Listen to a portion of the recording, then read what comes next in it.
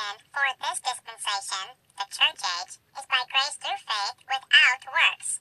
Ephesians 2:8-9. That's a lie, not true.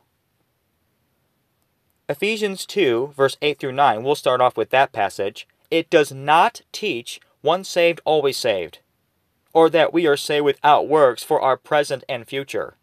The context is being saved from your past. See these verses of that chapter. Let's go through quickly some scripture facts. 1. God does not change. Malachi 3:6. Next, to every nation you must fear God, work righteousness, believe in Christ, and must continue and obey the truth to have remission of sins and be accepted of God. You say, where's your scripture proof, Anthony? See these scriptures here. The passage in Acts, we will quote this passage last. Look them up and read them. Don't believe Anthony. It's in the book. Read it. That's New Testament, so-called church age stuff. Next, there is only one gospel. If any preach any other gospel, let him be accursed. See Galatians 1:6-9. Quick definition of the word accursed. Webster's 1828. Doomed to destruction or misery, excommunicated, worthy of the curse, detestable, execrable. Now let's quickly quote that passage in Acts 10, 34-35 and verse 43. Then Peter opened his mouth and said, what did he say? Are you curious? Do you really want to know? First, let's eliminate what Peter did not say. He did not say, of a truth I perceive that God gave multiple plans of salvation. Or he saved people differently in various dispensations. No. He said, of a truth I perceive that God is no respecter of persons.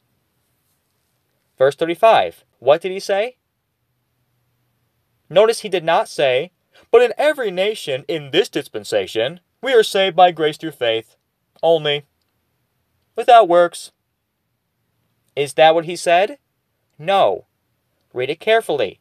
But in every nation, he that feareth him and worketh righteousness is accepted with him.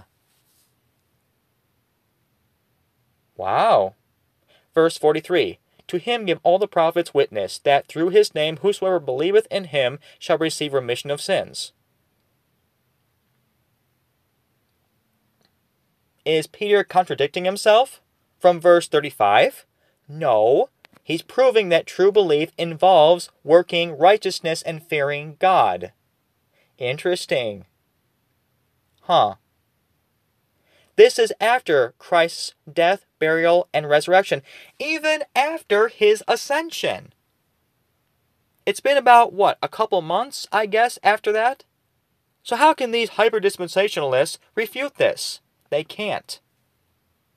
I wonder what people like Pastor Mike Reagan at Bible Believers Baptist Church, Pastor Larry Bartlett, if Peter Ruckman was still alive, I would ask him, or Sam Gipp, or any of these other hyper-dispensational false teachers would say about a passage like this. I bet you they don't have an explanation. Brethren, I'm not naming names to be mean and cruel. I'm telling it like it is. People need to be called out and stop teaching this false doctrine. I used to believe that dispensational salvation, foolishness.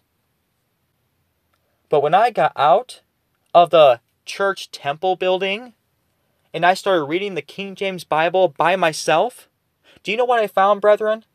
Is that the Bible does not teach the dispensational foolishness. It doesn't. There are dispensations, and there are differences of rightly dividing the word of truth, but it has no bearing on salvation and how people are saved. No bearing at all. God has always been the same in every dispensation. After the fall, before the law, look at this verse here. If there was no law before Moses, why would this verse state this? I bet Pastor Mike Reagan and many other people don't have an answer for that.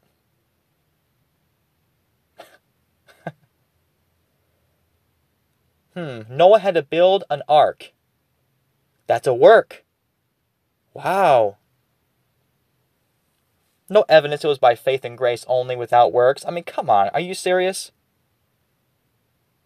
Then the law. Okay, they were given the law. The ceremonial and the moral law in written form. But the moral law was always written on our heart. See Romans 2. Salvation for this dispensation is not by grace through faith only. Works are required. James chapter 2.